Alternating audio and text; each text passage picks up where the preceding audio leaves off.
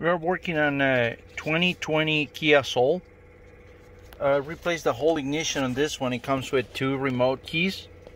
Working with the Autel here, and it says code saving here. Do not do this function. You need a link to internet. Please ensure that's properly connected to the network. Okay. And then connecting to a server. I'm going to turn the ignition on. Ignition is on. And it's connecting with the server right now.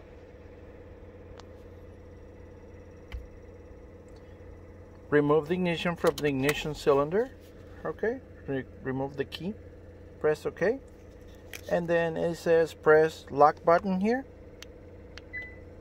And the car beeps a little bit.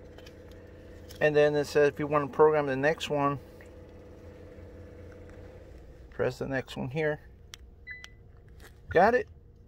So the keys are programmed. 2020 Kia Soul with Autel. Thank you for watching.